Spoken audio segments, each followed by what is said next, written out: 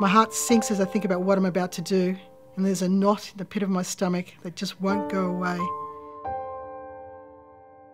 I'd give anything to be able to turn around, to not do this, but it's my job. My mouth has suddenly gone dry, and I hope that my voice won't fail me. I take several deep breaths as I steady myself, and I prepare to knock on the door. One thought sticks out of my mind, and it's, I'm so sorry, I have to tell you this.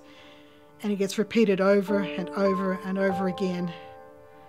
I know how I feel's irrelevant, and I'm about to say words that no one deserves to hear and that everyone fears. And then I knock on the door.